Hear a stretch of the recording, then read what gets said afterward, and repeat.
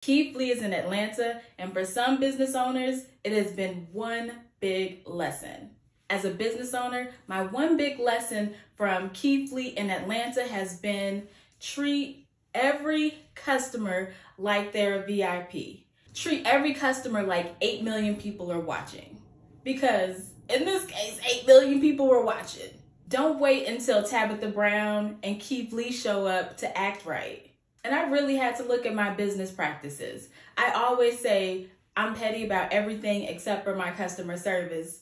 But when I look at it with the eye that 8 million people could have seen my response, 8 million people could have seen my reply, 8 million people could see how I handled this situation, I realized that I can definitely improve my customer service and make it even better.